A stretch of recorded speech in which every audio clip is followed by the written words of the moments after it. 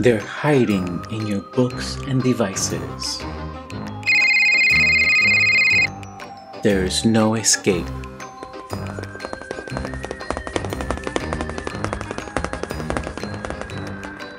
Each of their meanings and spellings are different. You guessed right. There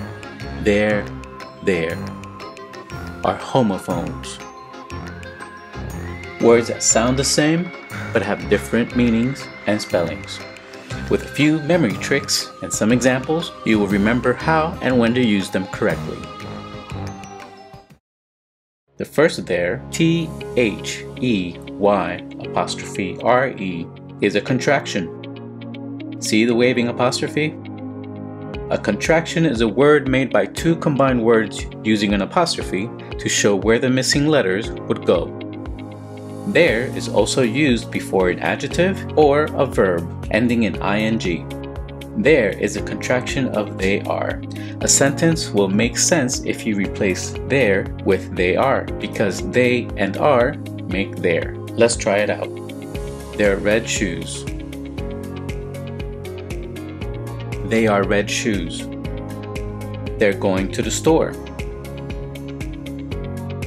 They are going to the store. Let's try another sentence. I want to go there too. Would it make sense, I want to go there too? No. I want to go there too. The second there is the correct there. THERE, there, can be used as an adverb or a pronoun. As an adverb, it refers to a location or position. Did you move over there? There is the opposite of here. Where is the word here hiding? Look closely to see the word here in it. Sometimes you can switch to the word here to check if you use the right spelling of there. I'm here, you're there. I'm here, you're here. Here's another example. The rabbit is over there in the hat.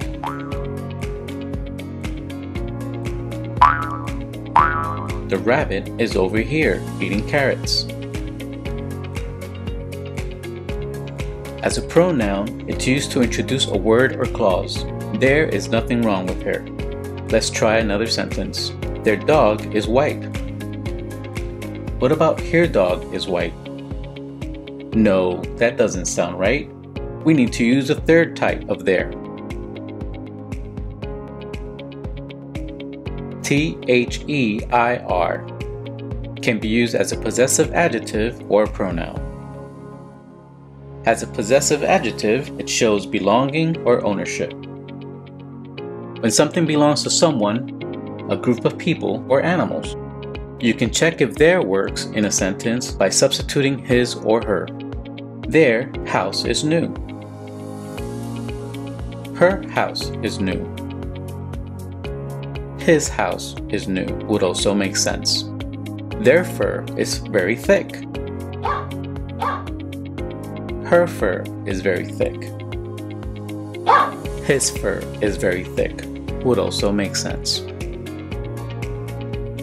As a pronoun, there would have an S at the end. Theirs is used at the end of a sentence.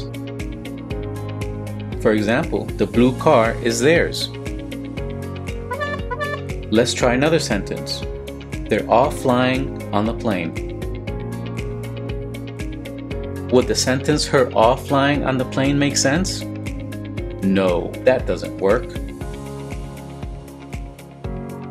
We need to use the first there, THEY', because they are flying on the plane does work. Let's review. There, THEY', is a contraction of they are. There, THERE, is an adverb, refers to a place, its opposite is here. As a pronoun, it introduces a word or clause. The third there, THEIR, as a possessive adjective, shows ownership. His or her can be substituted to check your sentence. Its opposite is ours. As a pronoun, you would have an S at the end, and it's used to ending a sentence. Which there belongs in this sentence? There or they are? That's they are new car. Nope. That's here new car. Nope. That's our new car? Yes, that's the correct answer. Put your shoes over they are? No. Put your shoes over here? That sounds right. Or put your shoes over our? That doesn't work. So the correct answer is there. T-H-E-R-E.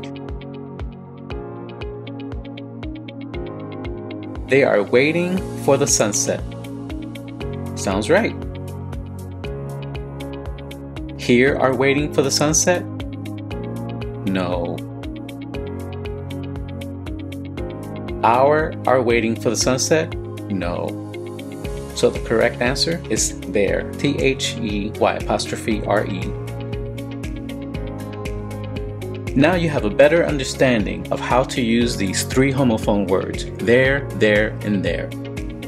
Thank you for joining me in this episode of Word Wars. Please like, share, and subscribe. Thank you for watching.